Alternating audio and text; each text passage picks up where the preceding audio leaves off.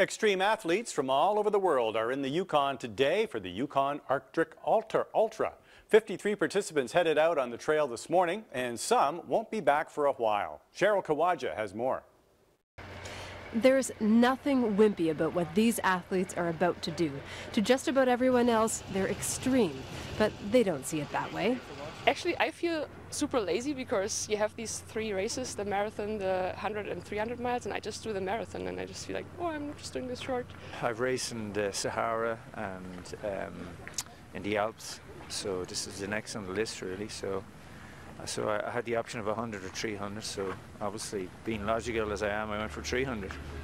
The race usually starts in Whitehorse, but because of dangerous conditions on the Yukon River, the start line this year is about 30 kilometers north of town.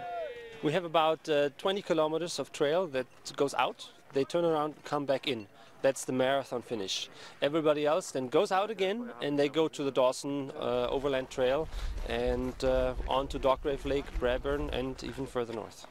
That out and back section is more mentally challenging for the racers, but it's just one of many challenges. Some come from much warmer climates. This Irish participant trained by pulling a tire up hills in the rain, and others like these Italians are trying to acclimatize quickly. I make the 100 miles and I'm very scared now. I really want it. Where I live, there is the beach, there isn't snow. Carl McEwen is the only local in the 100-mile category and one of only 7 Yukoners in the entire event.